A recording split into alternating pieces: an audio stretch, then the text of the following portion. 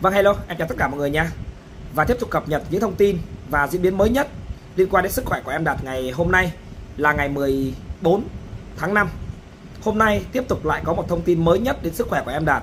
Và sau khi được các bác sĩ chỉ định để lọc máu thành công thì trong ngày hôm qua mọi người nhé, em cũng chia sẻ đến với tất cả mọi người một thông tin như thế này.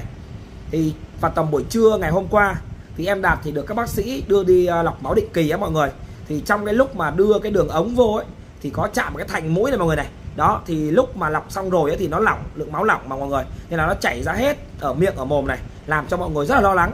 Thực sự mọi người là tối ngày hôm qua là thông tin mọi người rất là lo lắng, nhưng mà đến tầm mấy tiếng, bởi vì cái lượng lúc mà mới lọc xong mọi người nó lỏng, nó không cầm được.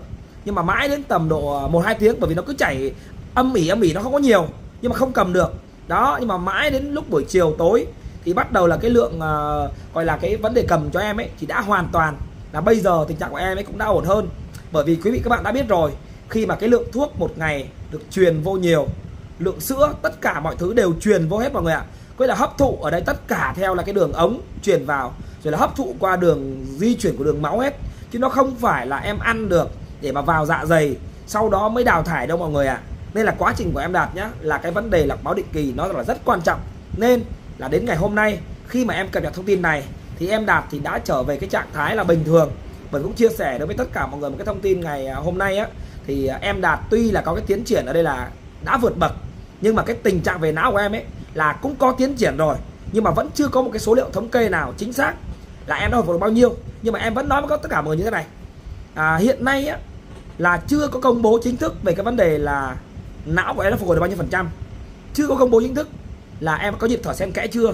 Nhưng mà những cái dấu hiệu chúng ta nhận được là tay của em ấy cũng có cử động nhẹ, chân của em ấy đã co được, và tay chân của em đã có phản xạ tự nhiên.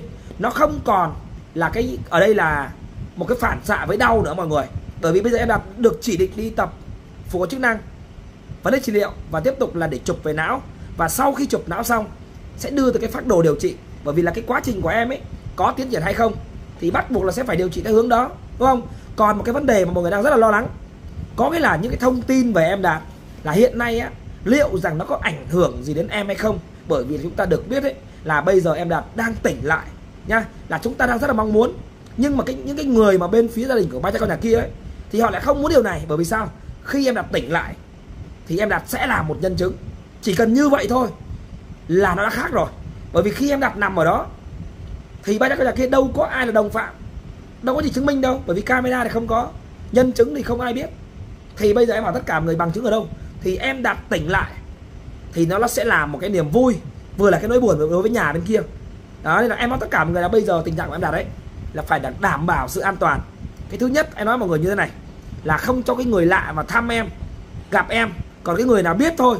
Còn em nói tất cả mọi người như thế này á, hôm nay thì gia đình em cũng nói á, là sau cái quá trình mà các bác sĩ cũng là chỉ định em để tập vật lý trị liệu phục hồi chức năng ấy, để có thể là chụp về não của em ấy, thì tình trạng của em hôm qua cũng được các bác sĩ chỉ định ở đây là gì? Để lọc máu định kỳ, để đào thải những cái chất mà nó có liên quan đến vấn đề đây là gì mọi người? Nó không sạch ấy. Và cái quá trình lưu thông của em ấy nó sẽ giảm tải cho thận. Bởi vì khi lọc xong đó mọi người, nó sẽ giúp lưu thông tốt hơn, và những cái đường truyền hấp thụ của em sẽ tốt hơn. Bởi vì em nói tất cả mọi người là gần 2 tháng nay là tất cả mọi thứ sinh hoạt của em Đạt đều bằng đường ống hết. Kể cả ăn, uống, đường thở bằng máy. Đó, kể cả bây giờ vẫn đặt ống nội khí quản nhá. Mà sau này khi em Đạt mà tỉnh lại thì cái quá trình phục hồi cũng phải mất có khi cả vài tháng hay là cả nửa năm. Những cái điều đó nó chả quan trọng mọi người ạ. Mỗi ngày 0,1% cũng đã là cái sự phục hồi rồi. Bởi vì em vẫn nói tất cả mọi người mà, mỗi ngày trôi qua chúng ta được cập nhật thông tin về em, đó đã là một thông tin vui. Bởi vì sao mọi người? Tình trạng của em Đạt bây giờ là đã phục hồi hơn rất nhiều so với những cái ngày đầu mà em chuyển về bệnh viện Đa khoa tỉnh Phú Thọ. Có nghĩa là chúng ta được biết ở đây là gì? Theo những cái thông tin chúng ta được nắm được ấy, là em Đạt là có nghĩa là da rẻ là tái mét ấy, và nó không có một cái niềm tin nào cả. Nhưng bây giờ chúng ta hãy nhìn đi, tay chân của em đã hồi phục hầu như là hoàn toàn. Còn da rẻ của em rất hồng hào. Tình trạng môi của em Đạt đỡ khô rồi. Bởi vì 2 hôm nay cũng được các bác sĩ là cũng có cái thuốc để bôi, dùng những cái phương pháp khác rồi. Đó là môi của em đã đỡ khô. Đó, bởi vì là em nói tất cả mọi người nhá, cái nhịp thở của em tin chắc với mọi người rằng ấy cũng có nhịp thở xen kẽ trong đó rồi. Bởi vì em đã hồi phục, có phản xạ. Có những cái điều mà em nói tất cả mọi người này, chân của em ấy đã tự co, và tay của em cũng có chuyển động từng ngón tay và đã co được rồi, kèm theo tập vật lý trị liệu, phù chức năng và cái phương pháp điều trị của em ấy thì nó vẫn sẽ thay đổi. Như em nói tất cả mọi người rằng là hiện nay á, thì em Đạt vẫn là được nằm trong hồi sức tích cực chống độc của bệnh viện Đa khoa tỉnh Phú Thọ và được các bác sĩ ở đó chăm sóc em rất là tốt, cũng như là cái tình trạng của em là bây giờ là cái dấu hiệu phục hồi là chúng ta trông thấy. Bởi vì ngay cả ban đầu em cũng nói mà, khi mà gọi tên em ấy, nắm tay em ấy, thì thấy em là có cái sự phản xạ, người em cũng nhúc nhích nhẹ và cổ em cũng có chuyển động nhẹ. Nói chung là em nói tất cả mọi người như này, tùy từng khoảnh khắc mà em Đạt lại cho chúng ta thấy một cái sự phục hồi nào đó nhất định. Nhưng em vẫn nói tất cả mọi người như thế này, cái lượng thuốc mà truyền vào cho người em ấy nó nhiều, tuy là nó cũng vẫn là có hại thật, nhưng mà nó sẽ có lợi. Để làm gì? Nó làm tan đi cái vết gọi là bị phù đó mọi người, phù nề đó.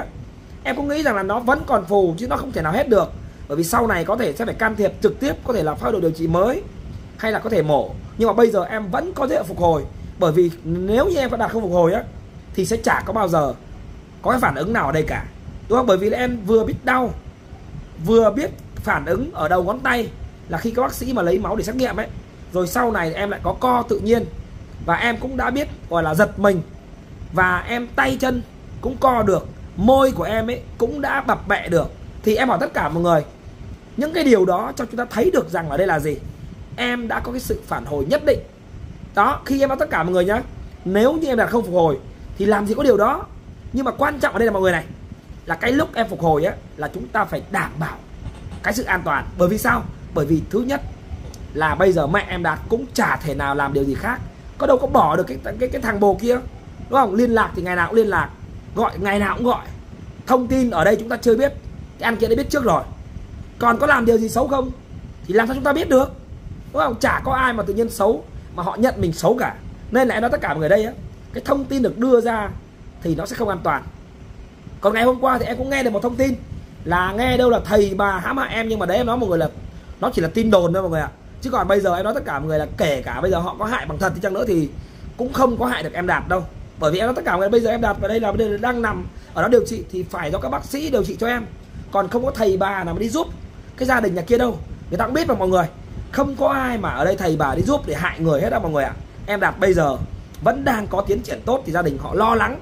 Họ khi mà thấy em Đạt chuyển biến nặng thì họ cảm thấy cái sự lo lắng, họ cảm thấy có một cái điều gì đó mà bất an, nên là họ cũng nghĩ rằng là phải đưa ra cái phương pháp nào đó. Còn bây giờ em nói tất cả mọi người như thế này, hiện nay nhá, là em Đạt vẫn là được điều trị tại bệnh viện Đa khoa tỉnh Phú Thọ và được các bác sĩ ở đây chăm sóc rất là tốt. Đó, còn lại em nói tất cả mọi người là em Đạt thì bây giờ cứ tình trạng như này, không có phản ứng. Tại vì hôm qua ấy, là em tưởng em Đạt là có phản ứng với thuốc, có phản ứng với những cái chất ăn, chất đồ ăn, nước yến, hay là có phản ứng với cái chất nước ép trái cây. Thì em có tình trạng đây là khi mà các bác sĩ truyền lọc máu cho em ấy, thì em có tình trạng là bị lỏng. Thì em rất là lo lắng, bởi vì nếu như em Đạt phản ứng thì sẽ không thể nào sử dụng nước yến được, không có sử dụng những cái chất như nước ép trái cây được, không sử dụng những chất mà có tầm bổ được, bởi vì là những cái điều đó nó sẽ có hại cho em. Nhưng mà rất may mắn em bây giờ không có phản ứng với điều gì cả, không có phản ứng với thuốc, không có phản ứng với lại là những cái chất dinh dưỡng cho em, mà chỉ có đơn giản là gì, khi các bác sĩ mà luồn cái đường ống ấy, luồn vô ấy, thì nó có chạm cái thành mũi thì nó làm cho cái máu của em là nó chảy ra. Và đến bây giờ thì cái điều đó đã khắc phục hoàn toàn rồi. Thì để cho mọi người hiểu được là tình trạng của em là bây giờ vẫn đang phát triển theo một cái chiều hướng tích cực. Em có nói mọi người như thế này, mỗi ngày trôi qua ấy là em Đạt có phục hồi là 0,1%, đúng không? Thì chỉ cần 0,1% trong vòng 10 ngày thì em đã có một cái sự tiến triển rất là cao. Nên là em nói tất cả mọi người là bây giờ thì mọi người vẫn tiếp tục là để cầu nguyện cho em. Đó, tình trạng của em hôm nay cũng đã gọi là đã ổn hơn. Nhưng mà chúng ta cũng đã biết rằng là ở đây á, là trong cái vụ việc của em Đạt này không thể nào 1 ngày, 2 ngày mà em khỏe được đâu. Nó phải xảy ra trong một cái thời gian dài, nó phải xảy ra trong một cái thời gian ở đây là gì, điều trị tích cực, phải có phương pháp, phải có những cái gọi là những cái phác đồ điều trị thì em mới có thể phục hồi được. Chứ còn không thể nào nó tất cả mọi người là bây giờ ngày hôm nay em nằm ở đó mai em khỏe đâu. Nhưng mà tuy nhiên em vẫn muốn nói tất cả mọi người như thế này, em Đạt phục hồi được như ngày hôm nay đã là một kỳ tích. Bởi vì sao mọi người? Các bác sĩ ở đó vẫn đang hỗ trợ nỗ lực cho em hết mình để điều trị cho em, rồi kèm theo những cái phương pháp các bác sĩ cũng phải thay đổi. Ví dụ như là bây giờ nhá, cái lượng sữa có thể là được tăng lên, cái lượng thuốc có thể sẽ được tăng lên, và những cái vấn đề khác ví dụ như dinh dưỡng cho em, nước yến, bồi bổ về nước ép trái cây, để cho bổ sung chất vitamin, cũng như là để cái chất dinh dưỡng của em ấy, để em có thể hồi phục một cách nhanh nhất. Bởi vì là khi mà cái thể trạng của em ấy tiến triển tốt hơn, cái vấn đề đây là gì?